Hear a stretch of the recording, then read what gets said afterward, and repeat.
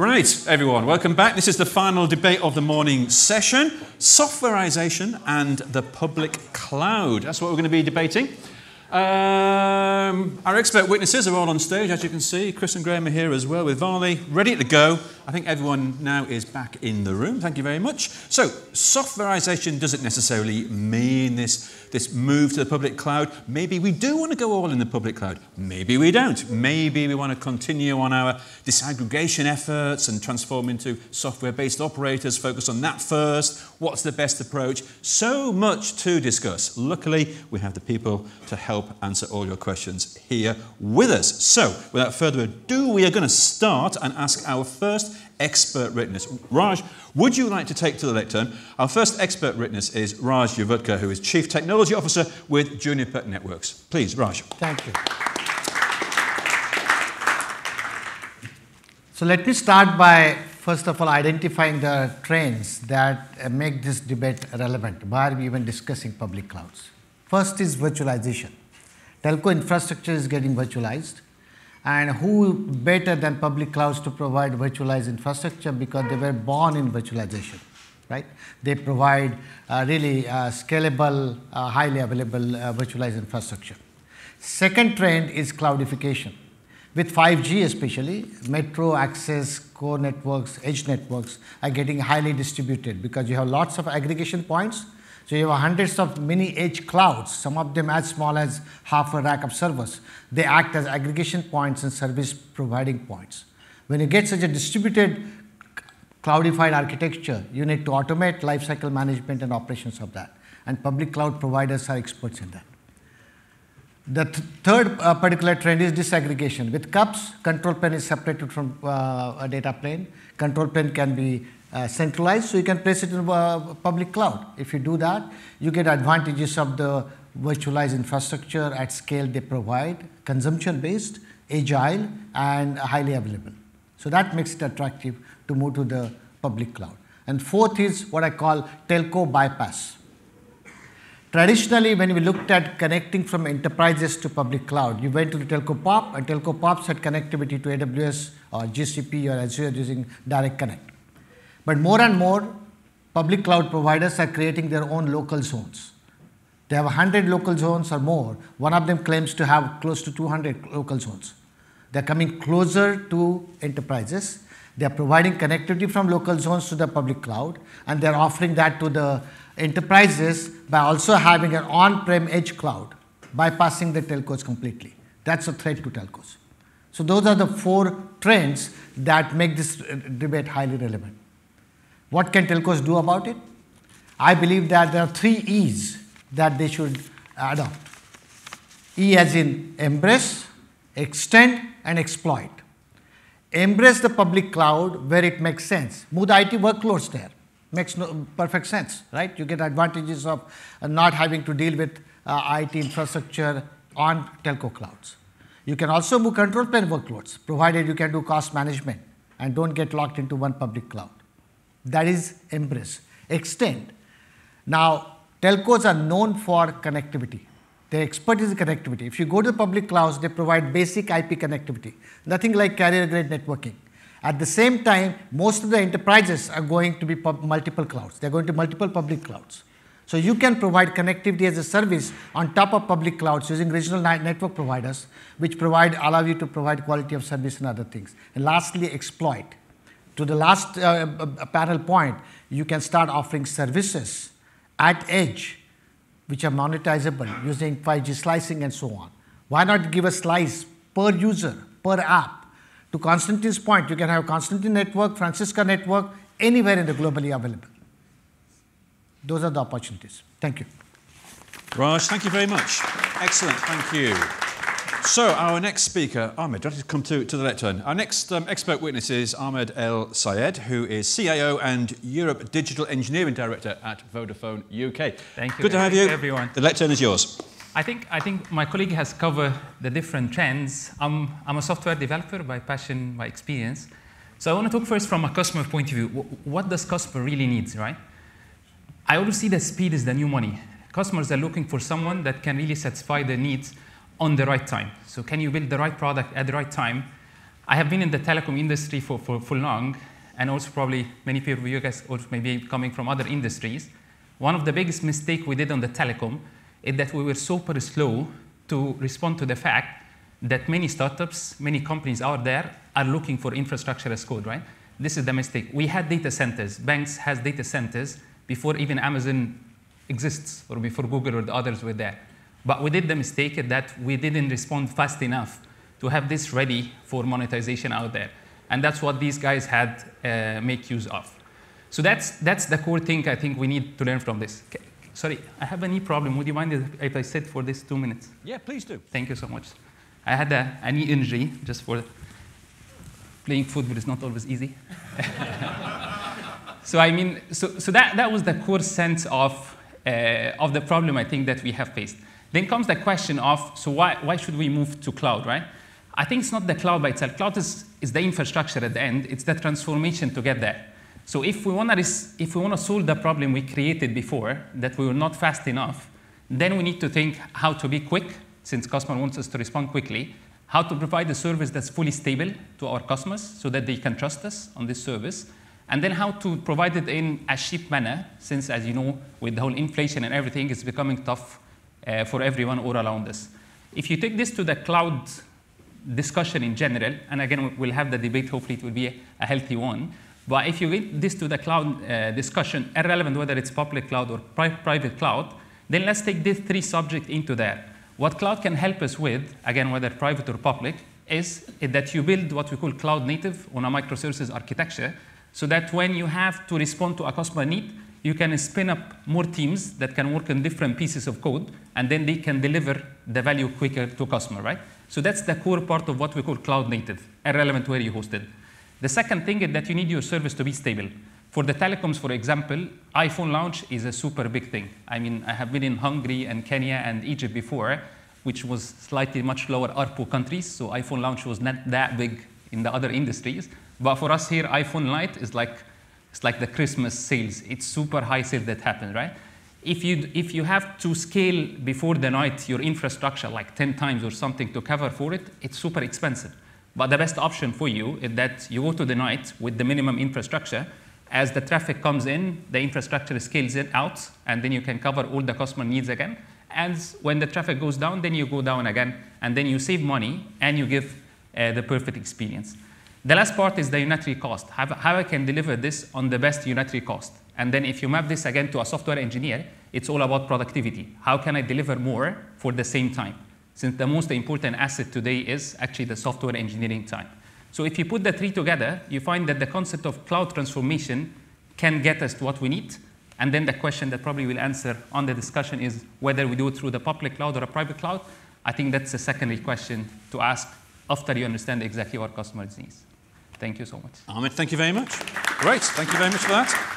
Well, our next expert witness is Azhar Sayeed. Azhar, please. Azhar is Senior Director, TME Technology and Strategy at Red Hat. Thank you, Guy.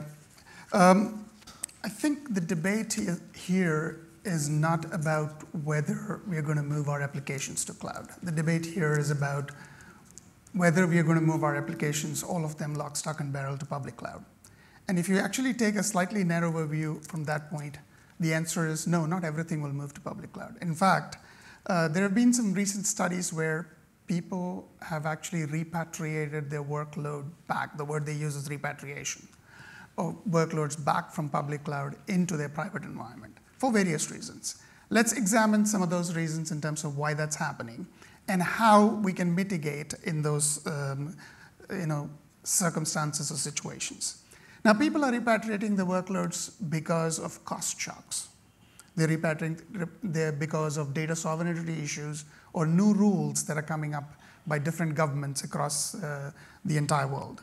By a need to have operations control over what they manage and what they run. And of course, they are also realizing that not all SLAs can be met with the public cloud. And I think previous panelists actually spoke a little bit about the SLA availability in terms of the public cloud. And if you know that today a public cloud SLA is about 99.95, I don't know if that's sufficient enough unless you actually actively design an infrastructure to take care of that and actually provide a better availability in that sense. And then the workload types that do require hardware acceleration, that do require certain capabilities, because not everything can be completely done in software just yet. Maybe we'll get there. We'll get to a point in the future that we will be driven everything in 100% software without no hardware acceleration needed. I don't think we're there yet. So for those reasons, there is a lot of movement of applications both ways. Some applications are moving which do not need these type of capabilities into the public cloud, and others are actually moving back from the public cloud into a private environment. Now, with that said, what should a telco or an operator do in this particular context, and how do they do it? Now, there are some ways to mitigate this situation or these circumstances. One, you know that public cloud providers allow you to upload very easily, but they charge you an arm and a leg when you download them, right? So the costs are different, and especially we have seen actually operators, one of the operators, I believe they saved about 80% or 60% in terms of just moving the applications back into the private environment. So what you could do is actually build an abstraction layer. Build an abstraction layer between those public and private environments that allow you to actually make application portability easy. And then take those applications and move them up, burst them into the public cloud when you need it, when you need that capacity, or pull them back when you don't need it, thereby actually optimizing your operating environment. Thank you. Azhar, thank you very much. Lovely, thank you. Well, our next expert witness isn't with us in the room, wasn't able to travel today. We're just going to play a little video. We're just going to play a video because one of our regular contributors, Beth Cohen, SDN Product Strategies at Verizon, wasn't able to join us, but did want to contribute to this debate. So first of all, let's quickly hear what Beth has to say. We are actively looking at public cloud and to see if there is reason to move to public cloud, or at least part of our services to public cloud. Obviously the biggest components would be cost, total cost of ownership and greater flexibility, elasticity to help with load balancing over time, during peak, to carry peak loads. Those are some of the things that we think about when we are considering, a public cloud strategy. Do I think that the public cloud is going to take over everything? The answer is no. However, it makes good sense to at least take over part, or at least some of the services that we provide today, or rather some of the infrastructure that we provide today. When we built our 5G network, it is completely on the cloud. So we've been moving away for the last 5 or 6 years from a hardware-based solution, and it's really sort of, disaggregated, cloudified, the applications are cloudified. But there are things holding us back. One of them is the network services, are not cloud native for the most part. Some of them are, but many of the hardcore routing and those and the RAN pieces are not cloud native as of yet. So I would say it's more of a process, and the public cloud is just one aspect of that process for cloudifying our infrastructure. The real question is, how do we disaggregate the hardware and the software? How do we cloudify and create cloud native applications? How do we work with our vendors to create cloud native applications? How do we develop the infrastructure that can support the elastic workloads and the new technology to support our 5G networks and our demand for network as a service? All of those components are incorporated into our strategy, and using the public cloud is just one small piece. Thanks to Beth for those contributions. Right, back to the room. Manish, please, sorry about the confusion there. Coming up to the lectern, Manish Singh is the CTIO of Telecom Systems Business at Dell Technologies. Manish. All right, thank you, Guy. So, yes, I think so too. I think we had two great debates in the morning before this one, and now we're talking about cloud. What I was noticing was, I think trying to get into these discussions in a bit of a siloed manner. Why should we disaggregate? Why should we do Open RAN? Are the service providers going to become digital service providers? And now we're talking about move to the cloud. I think there's an opportunity to bring all these things together and take a more holistic view of what the trends are and where things are moving.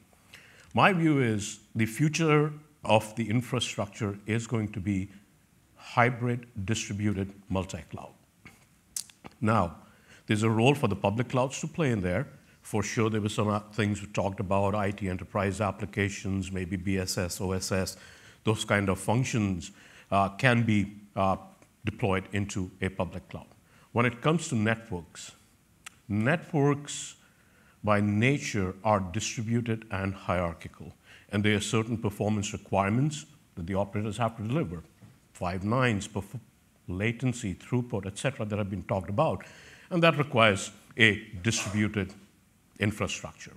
Now it has been talked about, centralize all you can, distribute what you must. I think the opportunity in front of us is to really look at and think about centralize probably what can be monetized, and you can improve your TCO if it can. Distribute what can be monetized. And here, I want to get back to the distributed nature of the telecom infrastructure. The outside plans that the telcos have, telcos today manage them, deploy them, and continue to operate them. As we start to look at where things are headed, especially with edge, what will edge require? A distributed infrastructure that's going to be deployed that has to be managed and operationalized in a cost-efficient manner. And I think telcos are very well positioned to be the engine room for that edge. This is where I want to go back to the second panel, which was around Open RAN. Open RAN is a piece in that puzzle of how do you start to softwareize, disaggregate the infrastructure, and start to arrive at an infrastructure where you can bring in RAN workloads, but you can also start to think about bringing in some of the edge workloads. One thing about edge I want to mention is, especially with the cost of compute, storage, and sensors going down, more and more data is getting created. Enterprise applications are going to continue to improve and innovate, and these applications are going to consume and analyze the data more closer to where it is getting generated. I think that's a perfect opportunity from a monetization perspective. Last thing I want to say is around how we get there. Disaggregation, which was talked about, that to me is a key piece in the puzzle, whether you're talking about from a core perspective and disaggregate the core, which to a large extent is already getting done, or whether you start to disaggregate on the radio access side from an Open RAN perspective and start to deploy it on a more homogenized distributed infrastructure where you can bring in RAN workloads, but other workloads as well. Thank you. Thank you, Manish. Thank you. Thanks, Manish. Just proving there how interconnected these debates really are. Our next expert witness is Chris Voudouris, who is CTIO at Rios Networks. Chris, please come up. Yeah, thanks, Guy. I just wanted to start by saying, a lot of telecom operators, they are not new to cloud. Cloud has been obviously the last 12, 15 years sort of going on in terms of the cloud journey and what operators are doing. Even going back to my own experience, 7, 8 years ago, I used to work for one of the large continental operators. And even at that time, we started looking at private cloud, putting in OpenStack.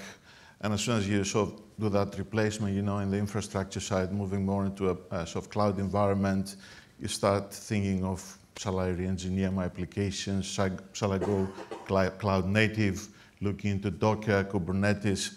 The question always was how we link back to the business benefit, speed to market, agility, the ability to bring new applications and mobile apps and new digital experience to our customers, right? In more recent times, in my recent role at Rios, we're just completing a large technology refresh. Public cloud, I would say, play a large part of it. If you're more in the IT domain, look at things like ERP, HR systems. You're naturally inclined to go public cloud for that. On the digital side, your portals, data and analytics, increasingly moving into public cloud. I think the domain which is obviously hard to penetrate is around the OSS. Most of it is on-prem. Obviously, this doesn't mean cloud-native approaches have not been developed. If you like, even at the orchestration level, a lot of the software now is like cloud-native, running on private cloud. So there's a lot of progress there. I mean, in terms of, how do you plan this journey? And I think in the early years was like a replacement. Let's move from infrastructure into sort of more of a cloud approach. And then it was more like, can I become more cloud native, right? Can I re-engineer my applications, re-architect, refactor, replace, go to SaaS? So I think it's important to have that sort of journey mapped out. My personal approach is to think about cloud strategy. How do I start from a cloud strategy? Look at my workloads one by one, create like an inventory, look at sort of performance requirements, security requirements, and then make decisions workload by workload. I would say this is not free of challenges. The more you go into multi-cloud, distributed cloud, complexity increases. You have hybrid IT, hybrid cloud. So that's one area. Obviously, security as well. I think cloud make great strides during the pandemic. A lot of people see the scale. They started to trust cloud vendors more. It doesn't mean all the vendors are equally secure, but obviously security sort of feeling towards public cloud is improving, as well as skills like embedding DevOps within the organization, looking at sort of governance, tool chains. So I think there's a lot of challenges, and obviously, especially telcos, they need to attract more talent to work on these challenges. So thank you. Thank you, Chris. Thank you. Excellent. On with the show, and our final expert witness is Danielle Royston, who is CEO and founder of TelcoDR. So I think it's Danielle over there.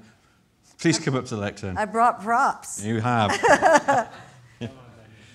Here you go. I'm going to just put this right here. A little bag. Thanks, Guy. What?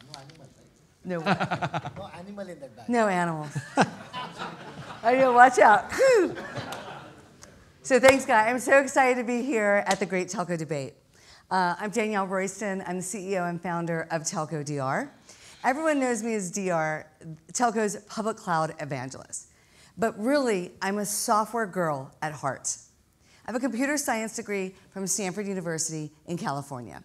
I've programmed computers my entire life. I've sold software for years. Since 2009, I've been the CEO of 25 different enterprise software companies, including the coolest new telco software company, Totogi. I guess you could say, I love software. I do. In 2011, Mark Andreessen wrote an article in the Wall Street Journal where he said, software is eating the world. He realized that software is more flexible than hardware. It can be easily customized to meet changing needs. It is more cost-effective than hardware. And because software can perform the same functions as hardware, it has disrupted traditional hardware industries and has led to the rise of software services. For example, look at my iPhone that's practically perfect in every way. Every day, there are new apps, bug fixes, and features delivered instantly. It just keeps getting better. Just think of all the hardware that this device has consumed. Let's see in my little bag. So the easy one, right, is the little alarm clock. We now are selecting our own chimes to jolt us awake in the morning. Very fun, right? Remember the calculator you used to have on your desk? No longer. It's in your pocket. Right, this will make some of you sad. The landline telephone. Hello, Ray. When's lunch? I'm starving. Right? But don't forget, we used to walk around with cassette players where they played 10 songs at a time. Now, in our phone, we can access any song we want at any time. It's ridiculous. And last but not least, if we weren't sad for telcos, be sad for the digital the digital camera people who say cheese. Cheese, right? This thing has now gone away and it's now consumed by our phone. Mary Poppins used to carry all these things around, but you don't have to. Telco just needs more software.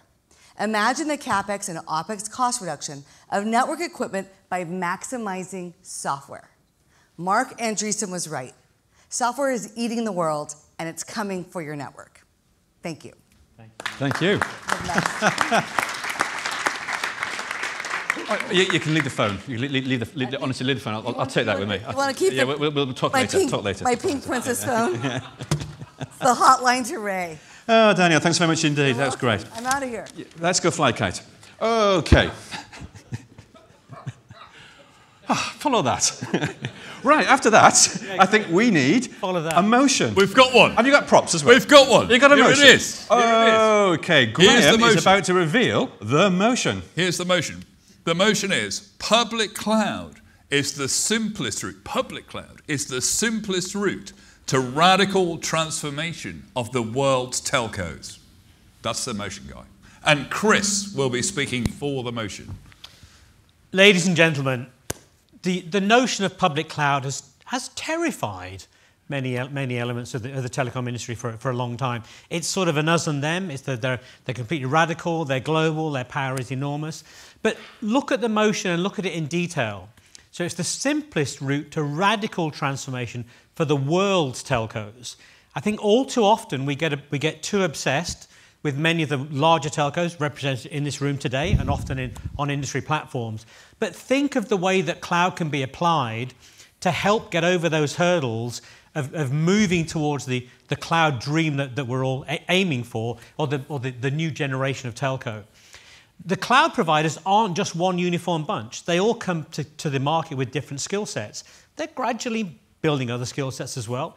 But think of it from the point of view of, yes, from getting that customer experience, from getting access to the customer, bringing together all the pieces which we've touched upon in both the open round and the opening debates, that the world's future is not just about communications, it's about storage, it's about connect, it's about security, and it's compute. So bringing all those things together. The cloud route is the simplest route to bring those things together.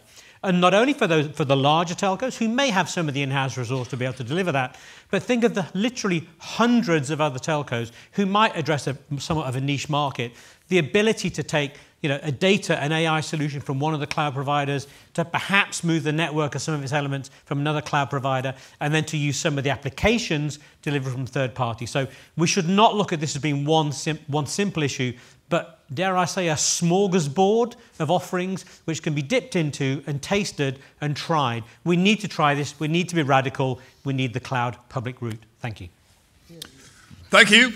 Chris, right. Ladies and gentlemen, I urge you to vote against the motion. Against the motion. So, to illustrate why I think you should vote against the motion, I'm going to tell you a little story.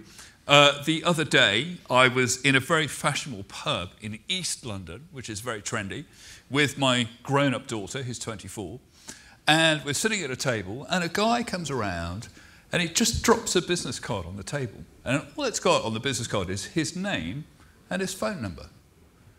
And he's going around all the tables, dropping a card on with his name and his phone number. So I said to my daughter, well, what's that about? And she goes, oh, he's a drug dealer, right? and so you just phone the number, and he'll be here in like 5 minutes with whatever you want. Right? Like, wow, how cool is that, right? How cool is that? Like, when I was her age, it was really hard to get drugs, right? You had to go to like dangerous places, right? Now you just call this number and the guy comes to you, right? How cool is that?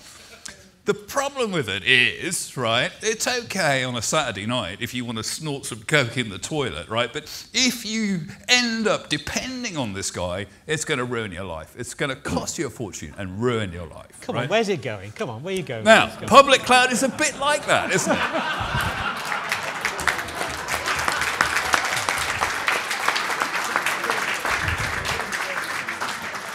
It's great when you start, right? It's cheap, okay, you can have a little bit of it, it's okay, right? But if you're a big telco, if you're EE or BT or whatever, it's going to ruin your life, right? It's going to be so expensive. It's going to be so expensive you can never afford it, right?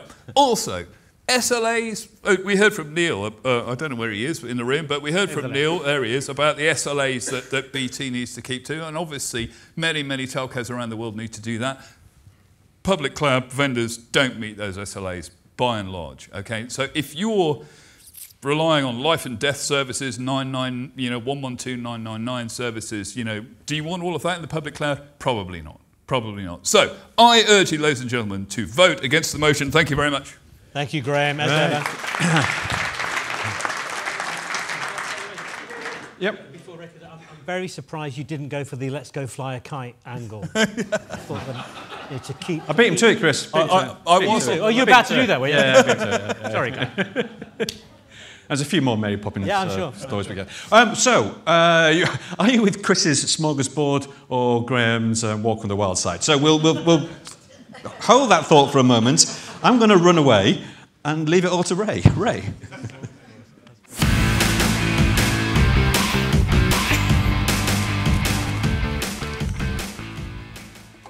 Hold on 1 second. Yeah, I know I left my card on the table just where I name a number. But I'm busy right now. OK, I'll call you back. OK. Sorry about that. OK. Public cloud. Is it the simplest route to radical transformation for the telcos? There must be a million questions in the room. Who is going to wave their hand first? OK, we have a question at the back there. Even though I can see who it is, please state your name and your Francesca, job title. Vodafone UK. I don't have a question, but just a few observations. I think it would be great if we could separate this discussion in two. One is how public cloud can enable and help with our digital agenda, helping delivering the data strategy, creating data pipeline, and ETL capability where we can harmonize, create a data scheme, and break the data silo and enable collaboration. And then the other one is how can we work together to enable the digital agenda of enterprise? And I think their synergy are necessary. We need to bundle the distributed cloud platform with 5G private network, MPN, so that we could help enterprise to become real-time data-driven enterprise.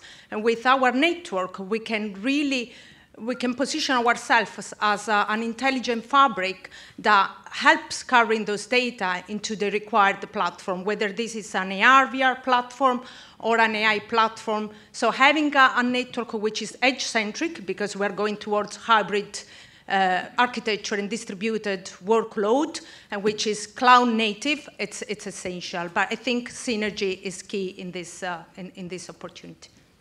Okay, so yes, absolutely, sure. So I think I want to make a couple of observations since you said that. One is that the claim that public clouds will not be able to provide 5 nines is completely false. It's like any technology disruption. It gets better every day. I worked at Google Cloud. I can tell you that they're going to invest more and more to improve their infrastructure. They're already coming closer to the enterprises, to local zones, and taking away services from telcos. Second one, like Manish said, is going to be hybrid multi-cloud. And that's where the opportunity for telcos is to make sure that they are good at what they're good at is connectivity. Provide connectivity as a service, use your regional networks to provide connectivity between regions, between clouds, inter-VPC, because public clouds are not focused on providing that kind of, because this goes across the public clouds and on-prem.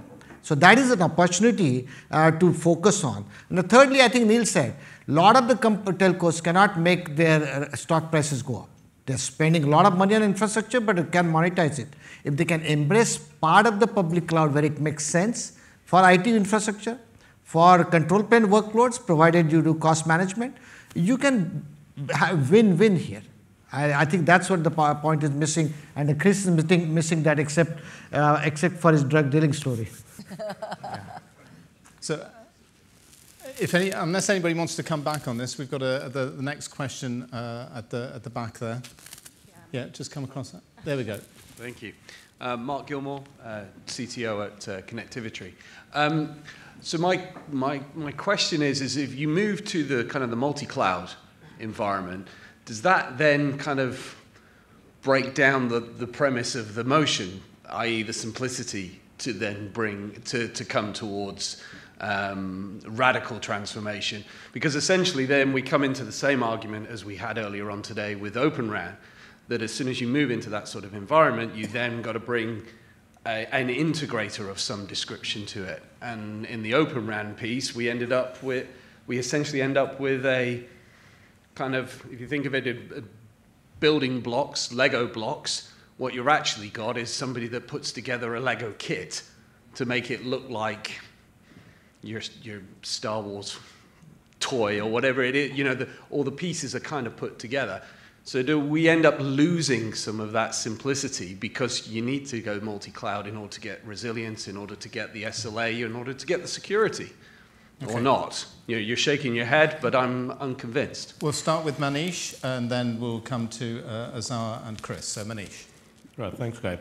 I think I'll to address your question and actually even the previous comment by Francesca, here's some points to think about. Number one, when we think about from an infrastructure perspective, I want to make one statement, right? I mean, telco business is physics-led. Cloud business is software-led. It doesn't matter how elastic or scalable the software is, software cannot trump physics. I.e., when it comes to carrier SLAs, latency, throughput, etc., 5 nines, et cetera, that's where the magical opportunity lies in, number one. Number two, I do believe telcos are probably best positioned to manage a distributed cloud infrastructure. Think about it. Today, they are the ones who manage the most effectively a distributed network infrastructure. And they have capabilities, whether it comes from site reliability engineering to capacity planning and on and on. Those capabilities are acquired. Now, let's go back to the cloud. Capabilities around infrastructure as a code, DevSecOps, CI/CD, there are those capabilities. And the opportunity again here is to bring these two together to enable these distributed edge clouds for enterprise applications. A couple of key things. Enterprises themselves are going through massive digital transformation. As I said, cost of compute, storage, sensors continue to go down. Data is getting created at an exponential rate, and this data needs to be analyzed and made actionable. That's where the edge opportunity starts to come in. And from an Open RAN perspective, you can have all these discussions in siloed of where is the TCO for Open RAN, where is the opportunity for digital transformation. It actually requires to take a holistic view to say, if I softwareize, containerize my infrastructure, workloads running on those infrastructure, and I efficiently manage them, then I can optimize my TCO and I can maximize my profitability. Yep. And I think that's the needle that needs to be. I think Mark was asking, though, if you take that approach and have, as you mentioned earlier, a hybrid distributed multi-cloud, does that become so complex that actually you move away from having the simplest route to transformation? My answer is no, but I know Azhar wants to look, there is a notion that hybrid cloud is far more complex than a single cloud. Or multi-cloud is more complex than single cloud. The answer is, yes, multi-cloud can be more complex, or hybrid cloud can be more complex if you don't have the right capabilities or right policies or right operational environment. Yes, it can be. There are ways to simplify that. Now, true, when you take an application and port it over to an AWS API set, that's very different from running that same application in a Google environment, because the API set is different, the operational environment is different. So running in a multi-cloud environment in that particular sense and actually running it natively in that particular in those cloud environments is going to be more complex inherently. However, you can actually create some abstraction models that allow you to make your application and use some abstraction layers across those cloud environments. When you do that, then you actually run that application in exactly the same way as you'd run in a private cloud. Then portability becomes easy. Management becomes easy. Automation model becomes easy. And when you have that one automation model across those 3 different cloud environments, then you don't care. Then it is as easy as literally deploying an app on a quote-unquote server. Doesn't matter where that server lives. Okay. Sorry, we'll come to Chris, and then we can come back to Manish.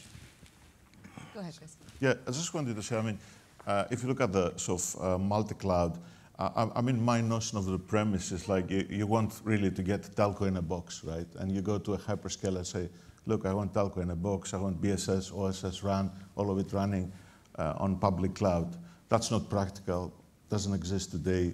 So in a way, you have to have your own private cloud, you have to go to public cloud, you have to have a number of components, right? Now, the other sort of obviously desirable thing is to look at multi-cloud and say, look, this looks a bit like SD-WAN, right? These people are the underlay, so I can go to Amazon, to Google, and I need some sort of layer on top of it to orchestrate this multi-cloud. That layer does not exist today and probably will take a few years to develop. So what you are left with orchestrating your workloads on private, and that's where sort of telcos probably will get good at it. Let's talk offline. Okay, Manish, then Ahmed, then Danielle.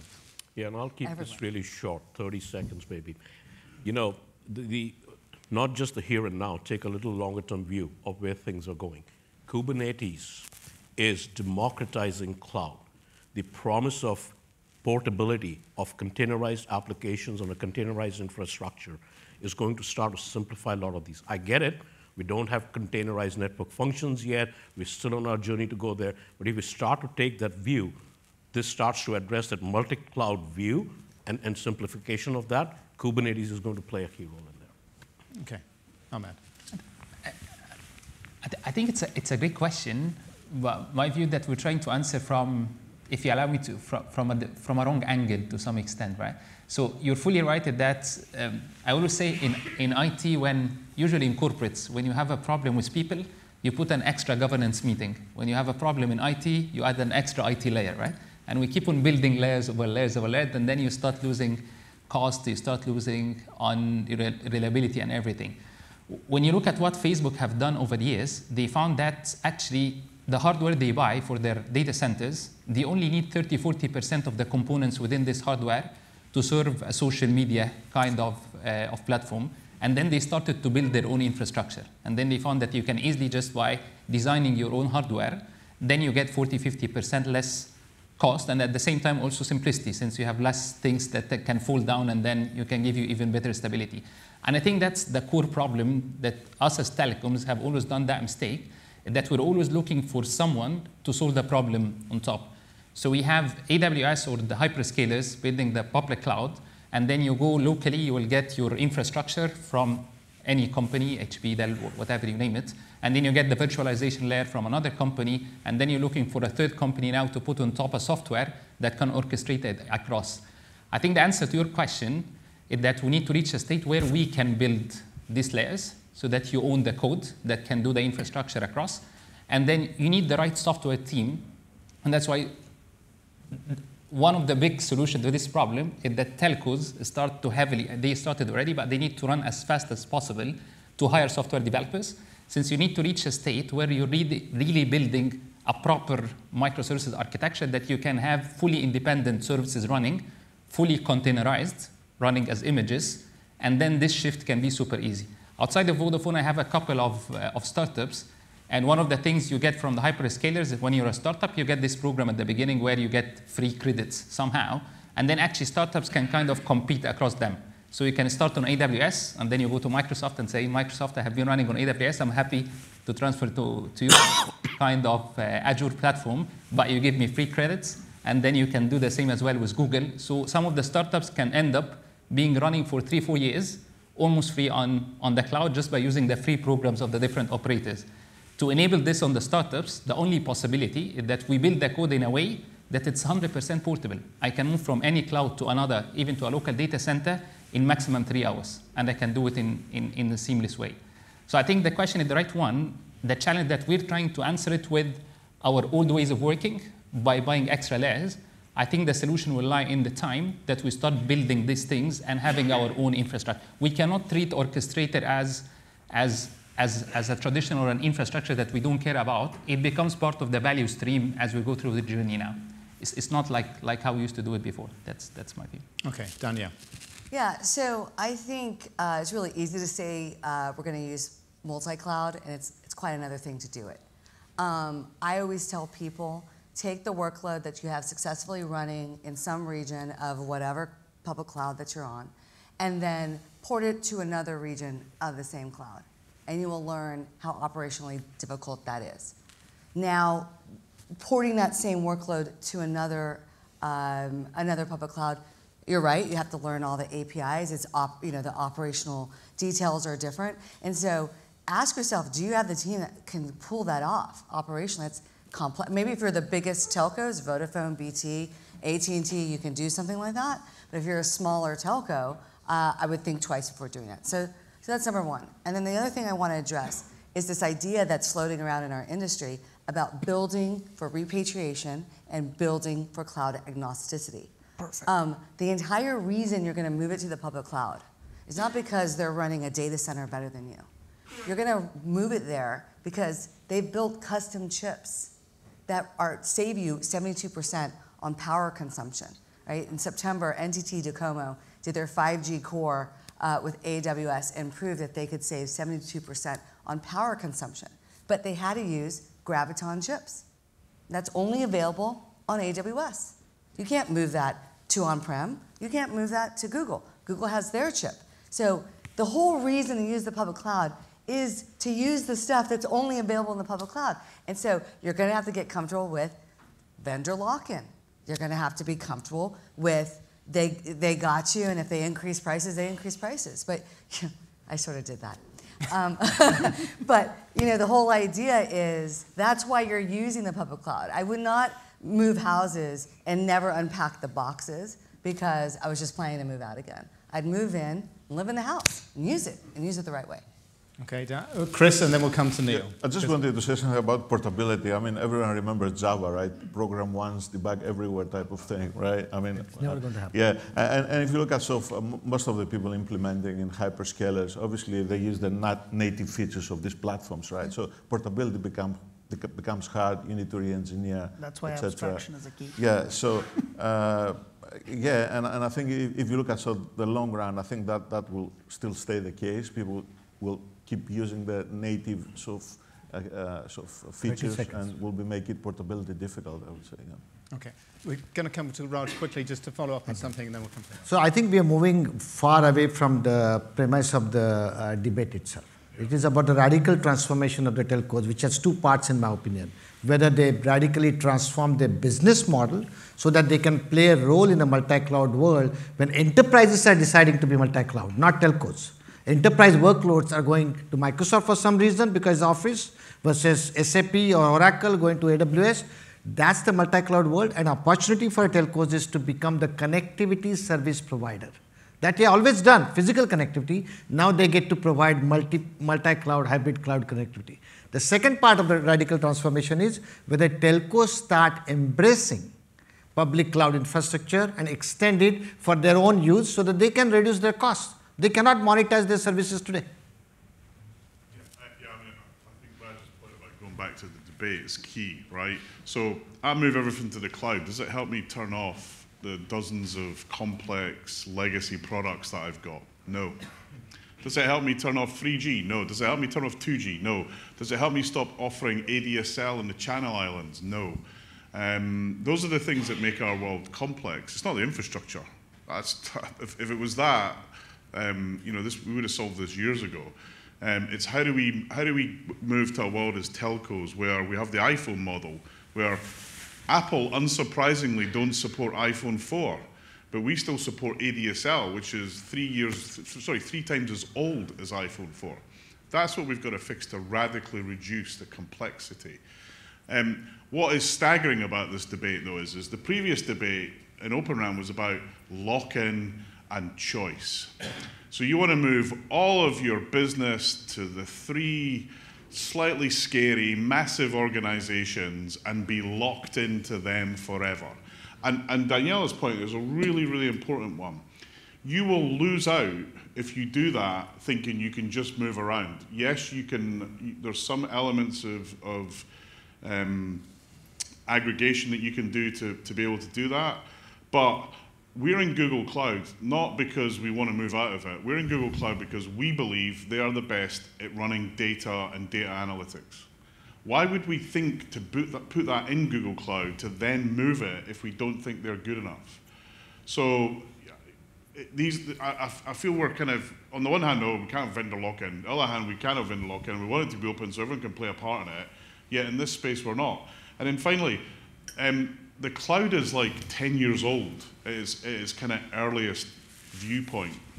Our industry is a lot older. Do we genuinely think there's only going to be 3 or 4 cloud providers in the world forever? Or do we think there'll be some specialization? Might there be a telco public cloud specifically? Might there be one for automotive? The Softwarisation, there's a paper that MIT put out that I'll happily share with everyone that's showing actually how hard it is to increase the extra power in a CPU to make your really badly written Python script run.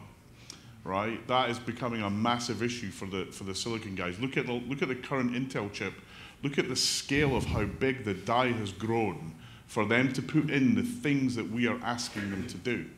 So, in terms of reducing our complexity, moving to the public cloud really aggressively is not going to reduce our complexity. In fact, it will add to it, it will grow it, it will make it worse. However, and Raj makes a really good point, is there an opportunity with the cloud guys in selling connectivity? Absolutely, we sell tons of it, and it's there today. Right, and we have to remember that what we're debating here is whether the public cloud is the simplest route to radical transformation for the world's telcos. So we've got some come back, Chris, and then Ahmed. Yeah, I just wanted to take an analogy with banking. You know, what's happening in banking, you can go on cloud and set up this, what they call a neobank, right? So you have a neobank, you can quickly spin it up. Effectively, you have more mature industry cloud for finance, let's say. But if you think that traditional banks, the problem they're facing is that they have this simple, let's say, neobank on cloud. But guess what? All the customers are in the old systems, right? They have a massive migration tasks, and they end up running 2 stacks, to move them over. I'm not saying this is happening in telcos right now, but if you think of the analogy, like if everything was software, I didn't have the network, and I can do all of this sort of stuff on cloud, like telco in a box, or let's call it the neo-telco. Don't forget, all your customers are still, and all your products and all the legacy is still, so you have to move it over, and that's a massive task. Right? Yeah, so, Neil, I agree with you on this one. Last time I disagreed, this time I do agree. We're not allowed agreements here. Not today, I'm afraid. But I disagree with Raj, and I'll explain both of them. It took 2 years, more than 2 years, to port Waze from AWS to GCP after Google acquired Waze. 2+ years. But what was the reason? Okay. API sets, right? So it is hard to once you get in, as Danielle was pointing out earlier, to actually move out. It is hard. Now, you get in for the right reasons, and that's what Neil was pointing out. I think I totally agree, which means you actually get into a point where you're exploiting, I think that was a point you were making earlier, is that you're exploiting each cloud's strength to build a service. Now, the part that I disagree with you is service providers or telcos cannot be in connectivity business. Sorry, if they're in connectivity business, that's a losing proposition. They have to be in services business. They have to embrace it to build the right kind of services and capability. You cannot be just simply connecting clouds and saying, well, I can monetize these bits per second lines. Sorry, that's old school business. That's not what I mean. So let me respond to that, right? There are 2 parts. When we talk about multi-cloud, there's a misunderstanding. Nobody's talking about making applications portable to simply go from one cloud to another. That's very hard. All of us should agree to that, right? That's utopia people have tried to project, startups went and came out. I think enterprises are selectively deciding based on sovereign cloud, sovereign GDPR, whatever reasons, some workloads to be based in some region, or some public clouds, some workloads to be placed in another public cloud, creating the multi-cloud world. That's what I mean. I'm not talking about portability. Now, when I talk about connectivity as a service, I'm not talking about bits per second, physical connectivity. When you look at inter-VPC connectivity, if you look at inter-region connectivity, if you look at inter-cloud connectivity you need, this is also in software. It's all in software, but expertise is in carrier-grade networking with telcos that they can use to provide multi-cloud connectivity as a service from on-prem to multiple public clouds and use their regional networks to provide much better cost and quality of service and security compared to what public clouds are providing with AWS Direct Connect or GCP Connect and so on. That's what I mean. This is an opportunity to monetize completely new kinds of software service. That's what I was arguing about. Okay, fantastic. I'm just going to see if there's another question in the audience because we are running out. So we'll come back to Danielle for the final point, and then we are down to 2 minutes. And then we can come to the vote. So I think Neil brought this up in the first debate. I think you definitely need to start with your business case of understanding why you're moving to the cloud, because I think a lot of people just start doing some cloud stuff and they kind of lose track of the business reason for moving. You can do cloud really, really badly. I mean, you can just start using it, spending a shit ton of money. Sorry, live, right? Just spending a lot of money and it gets away from you and you're moving stuff up. And so I think you really need to understand which workloads are you going to move, have a architecture plan of how you're going to maximize the use of the public cloud. I think it can be a drug dealer, a really, really awesome drug dealer that's helping you be more, right? I think the big problem with telco is we move so slowly, we're not responsive to customers' needs, we're not building these digital experiences, and after the pandemic, people are used to being able to order whatever they want and appearing on their door the next day. And still with telco, we're kind of like, but our systems, right? And so if we can use this technology in the right way and get addicted in the right way, I think it actually could be I don't think just by moving to the cloud you are going to transform magically. But if you learn how to use it the right way, I think it would be a very powerful tool for telcos. Okay. Right. It's paddle time. Guy. Paddle time. Up to you. Should we get a ping pong ball at lunch and we could have a little bit of a game? Thank you very much, everyone. I've just had a message in from Beth Cohen, who's watching this remotely, who says she completely agrees with the Roach Motel effect. Yes. We're going to make something of this. Once you move in, you can't move out. That's what she means. But also, who carries business cards anymore? Well, yeah. There's a radical trend. Drug dealers, obviously. Very suspicious. Right, we are going to recap our motion. Public cloud is the simplest route to radical transformation for the world's telcos. Are you for the motion? Are you against the motion? For the motion, please raise your paddle with the green side forward, against with the red. And raise your paddles now. Well, I think the Reds have it. Yes. Reds have it. Deep